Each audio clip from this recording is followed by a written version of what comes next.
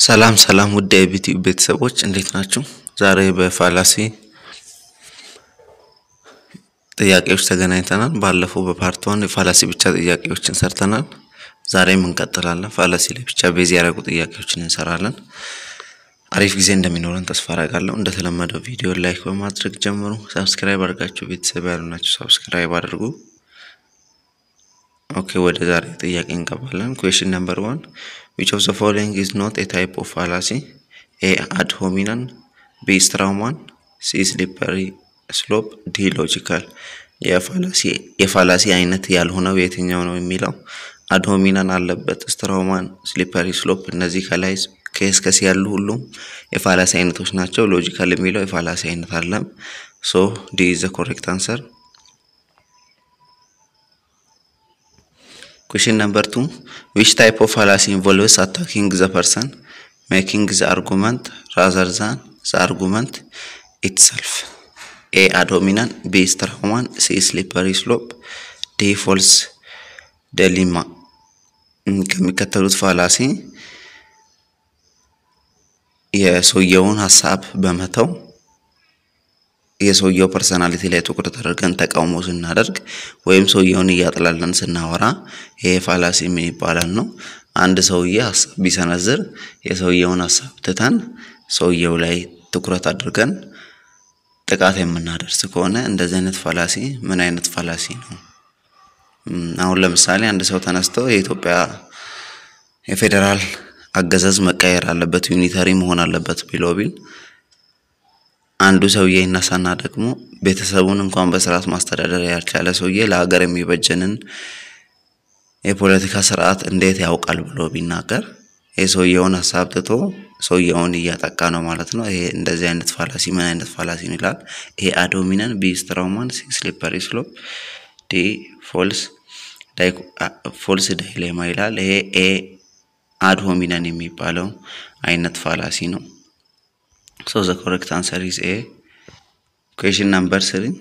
Which type of fallacy involves misrepresenting or exaggerating an opponent's argument?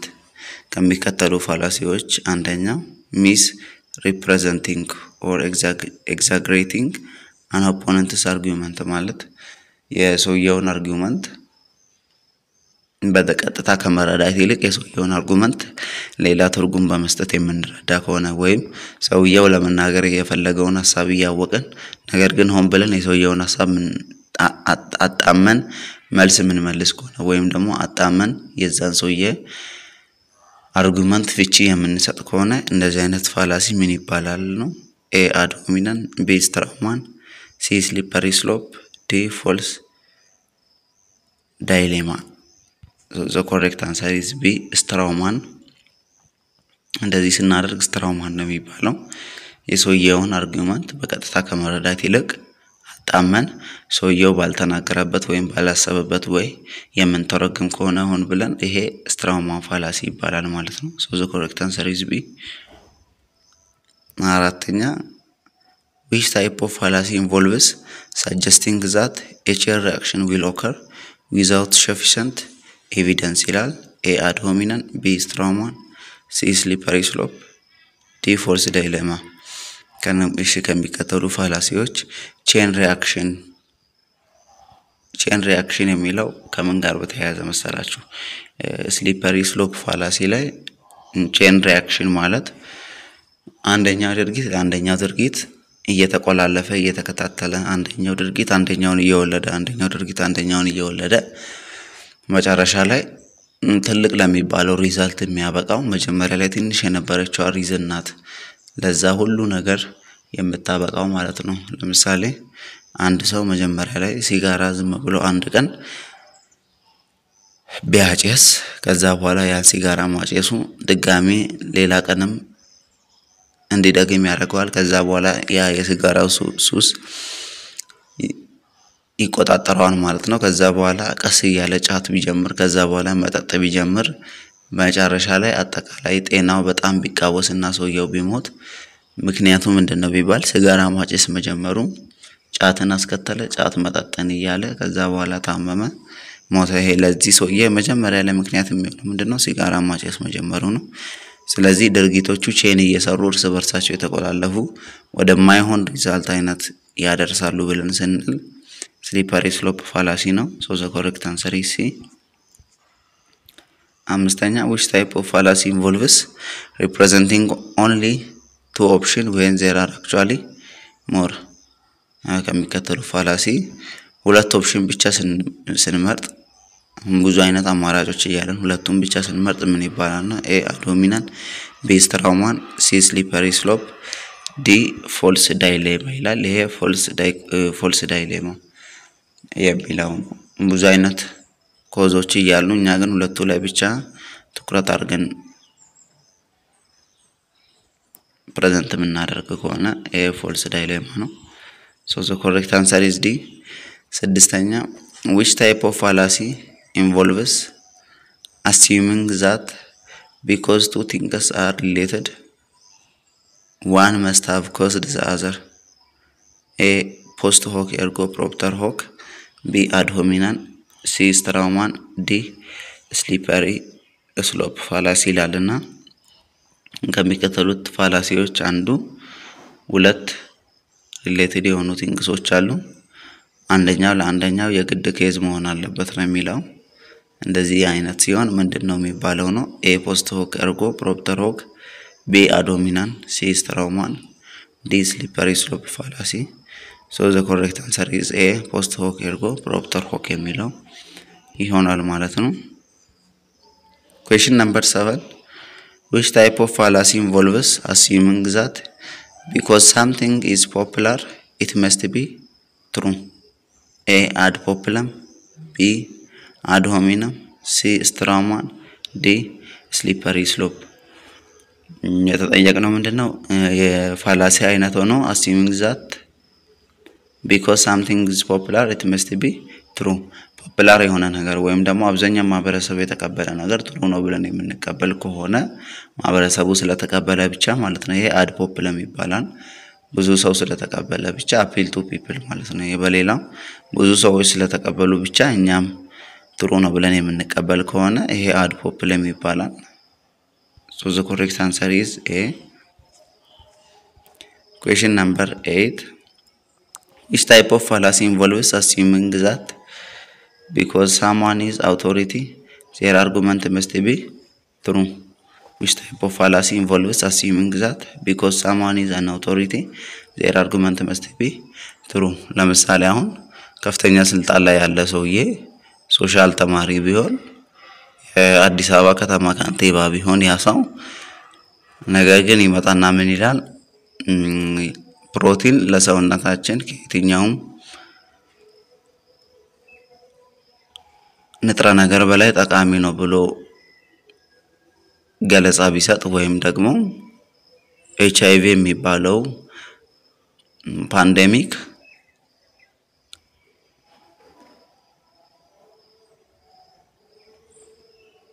በጣም አስቸጋሪ ሆነና መድኃኒት ለማግኘት የሚያስቸግር አይነት ነው እንደገናም ደግሞ እንደዚህ ጄኔቲካሊ እንደዚህ ነው የስርጭት ሁኔታው እንደዚህ ነው ብሎ ቢያወራ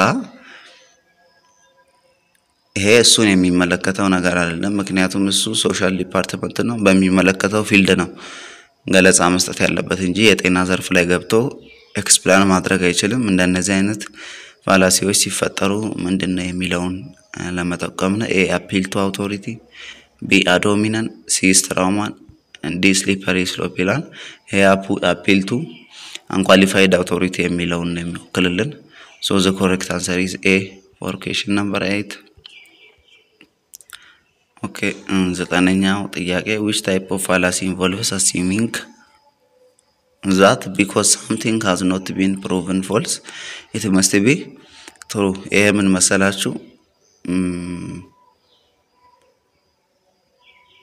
አንድ ኤግዛምፕል ልስጣችሁ ከሞት በኋላ ህይወት የለም ምክንያቱም ማንንም ሄዶ ያረጋገጠ የለም ብሎ አንድ ሰው ቢደመድም ወይም ደግሞ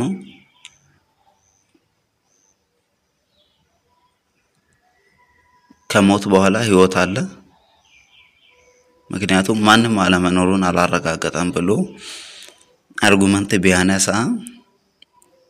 እንደነዚህ አይነት ፋላሲዎች ምን አይነት ናቸው ነው? ኤ አፒል ቱ ኢግኖራንስ፣ ቢ አድ ሆሚነም፣ ሲ ስትራውማን፣ ዲ ስሊፐሪ ስሎፕ። ይሄ ከምን ጋር አፒል ቱ ኢግኖራንስ ነው። ምክንያቱም ሄዶ እውነት መሆኑን ፕሩፍ ስላልተደረገ ብቻ ውሸት ነው ብለን የምንወስድ ከሆነ እንደነዚህ አይነት ፋላሲዎች አፒል ቱ ኢግኖራንስ ወይም ደግሞ ውሸት መሆኑን ፕሩፍ ስላልተደረገ አንድ ነገር እውነት ነው ብለን የምንቀበል ከሆነ አፒል ቱ ኢግኖራንስ ነው የሚባለው። ሶ ዘ ኮሬክት አንሰር ኢዝ ኤ። አስረኛ ጥያቄ which type of fallacy involves assuming that because something is new it must be better? A appeal to novelty, B ad hominem, C strawman, D slippery slope ይላል ነው። ይሄ ከምን ጋር በተያያዘ ነው? አንድ አዲስ ነገር ሲመጣ በቃ ቀድሞ ከነበረው ነገር የተሻለ ነው ብለን እንዲሁ የምናስብ ከሆነ ያለ ምክንያታዊነት ማለት ነው። እንደዚህ አይነት ፋላሲ ምን ይባላል ነው የሚለው? አፒል ቱ ኖቬሊቲ፣ አድ ሆሚነም፣ ስትራውማን፣ ስሊፐሪ ስሎፕ። እንደዚህ አይነቱ ፋላሲ አፒል ቱ ኖቬሊቲ ይባላል። ሶ ዘ ኮሬክት አንሰር ኢዝ ኤ።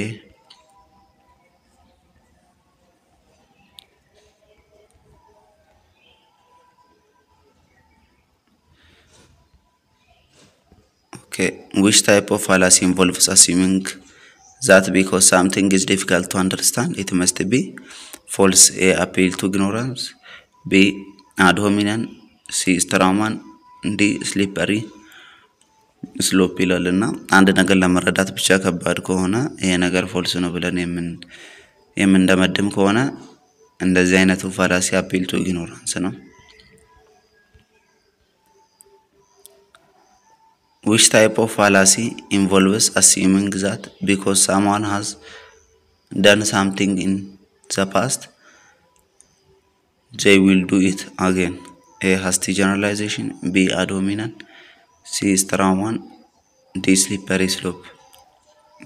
የፋላሲ አይነት ሆኖ assuming that because someone has done something in the past ከዚህ በፊት አንድ ነገር ሰው ስላደረገ they will do it again አሁንም ድጋሚ ያደርጋል ብሎ ማመን ማለት ነው። ወይም ከዚህ በፊት ስለተፈጠረ እሱ እንደዚህ ያደርጋል በቃ ብሎ ጀነራሊ መደምደም እንደዚህ አይነቱ hasty generalization ነው የሚባለው።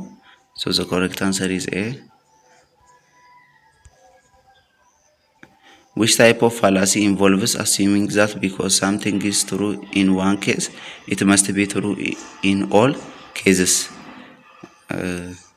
ይሄ ደግሞ የፋላሲ አይነት ሆኖ አንድ ነገር አንዱ ኬዝ ላይ ትሩ ከሆነ በሁሉም ኬዝ ላይ ትሩ ይሆናል ብሎ መደምደም ምን አይነት ፋላሲ ነው ላል? ይሄ hasty generalization፣ B ad hominem፣ C strawman፣ D slippery slope። ይሄም hasty generalization ነው የሚሆነው ምክንያቱም በአንዱ ብቻ ተነስተን አጠቃላይውን ምንፈርጅ ከሆነ ይሄ hasty generalization ነው። ሶ ኤ ይሆናል። 14ኛ which type of fallacy involves assuming that because someone is part of group they must hold certain belief or characteristic? Which type of fallacy involves assuming that because someone is part of a group they must hold certain belief or characteristic?